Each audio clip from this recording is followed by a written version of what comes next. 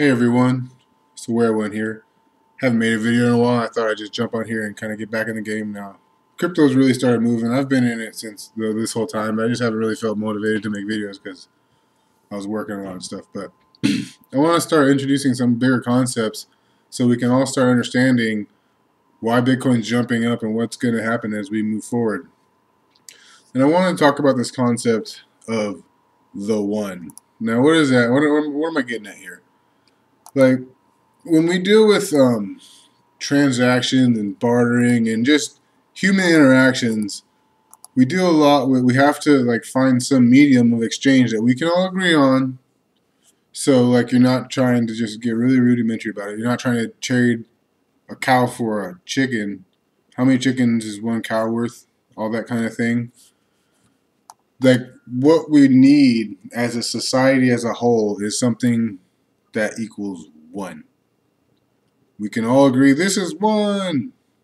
Right now, at least for us in America, our perspective is that the one for the whole planet is the US dollar.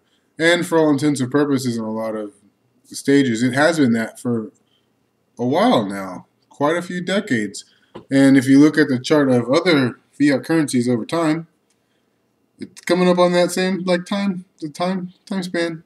And it's starting to look like it's on its way out. So what I see now with the whole global financial system is we're in a new quest for the one.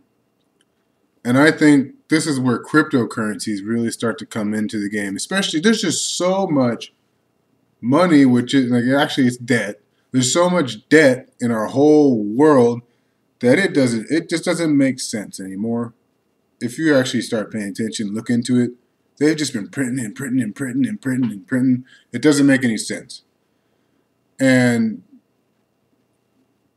you can't just be like magic, poof, and just appear it. Like something has to happen. Some exchange, that's what we're in the process of about. Where it's about to start happening with cryptos, because they're gonna have to do like a big game of 3-card money or follow the queen, whoop, whoop, whoop, whoop, and it's going to keep people distracted. It's going to be like ups and downs. Economies are going to crash. The dollars, there might be a war. I hope not. Let's try and avoid the war if we can, people. But amidst all this, there'll be like a fomentation amongst people and be like, we all agree that this is the thing. Like Bitcoin will be a store of value, but it can't really be the one because it'll be way up here. We need something that's like one. So, like Libra is, I'm not saying Libra. Hopefully, and I'm pretty sure it'll be gone within a few years, right?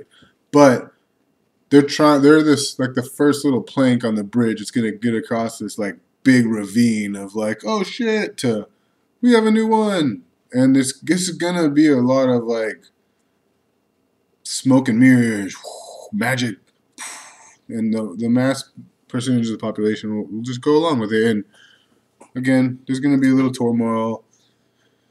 But, like I mean, so how a lot of this might kick off. For a while now, America's been the bully. And, like, I had this, like, really, like, one day, like, this, oh my God, like, what if the next big thing was everybody against us? Like, America, like, oh, let's try to avoid that. So, how this might look, instead of being like a war, imagine a bunch of countries like China, Russia, and now some other people like France, Germany, some of these other main world stage type countries they're starting to get together and kind of exclude America from the bully's not allowed, and they're starting to do some talks, right? What if they eventually all come together and agree to no longer use the dollar? What would that do? Okay, so here in the U.S., you'd be like, oh, how does that change things? All these dollars that have been printed and shipped out around the world will no longer be out there accepted out there in the world, so they will come back here to America. What happens when you put a whole bunch of more money into a society? Does things just stay the same price? No, because everybody has more money in that sense. If a bunch of money comes back, it'll a rising tide lifts all boats. because people will have more money because it's just coming here to the U.S., things will continue to go up in value or prices will rise. What's that called? That's called inflation. So when you're hearing these like wild theories about Bitcoin becoming $1,000,000, think about it in this scenario. A scenario where like the US dollar is less accepted around the world, but Bitcoin is accepted around the world. In that scenario, a person, especially a rich or affluent person that wants to transact in other countries and internationally, might want to have themselves a few Bitcoin to be able to do so more easily than having to navigate around the dollar. And because there's so many more dollars coming back, because there's trillions of dollars in other out around the world. It's the reserve currency, and if that starts getting rejected, they come back. So cryptos, which are more likely to be accepted around the world, will have more value, and they'll be worth more. And just like all the prices for everything around here, the prices for cryptos will likewise rise. Yeah. So that's just one scenario. I'm not saying that's how it's going to play out. That's just, I like to give out little, here, think about this, think about that. Just because if you can think about 2 or 3 possibilities that are like valid and can happen, you're no longer fixed on this is the only way it's going to turn out. And you start to realize that much of what we do is actually created by our choices and actions. So, wrapping that up, the quest for the one. We are on a new quest for the one on a global stage. You know, people on the arc of time, we are kind of headed towards a one world government. I'm not saying that I'm an advocate of that. I'm just saying I can see macro cycles, time cycles.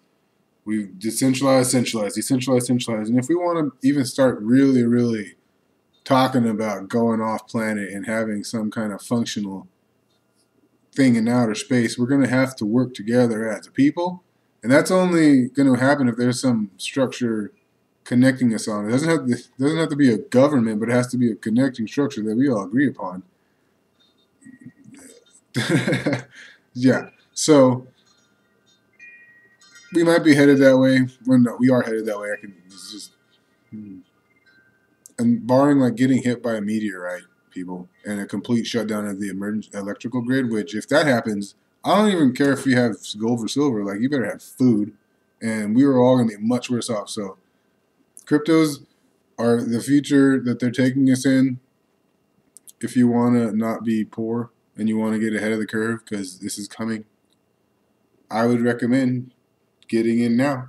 Bitcoin, Litecoin, Ethereum, Ethereum Classic, Digibyte, Bitcoin Cash. There's a whole bunch. I'm going to start doing more videos again.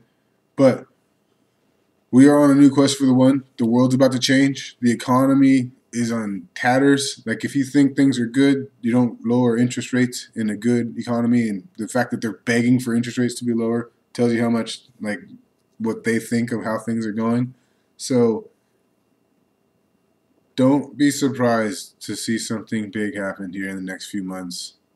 And Bitcoin's little jump up now to what, like almost 13,000 and something, is just the beginning. All right. That's your crypto awareness for the day. Hope you guys enjoyed.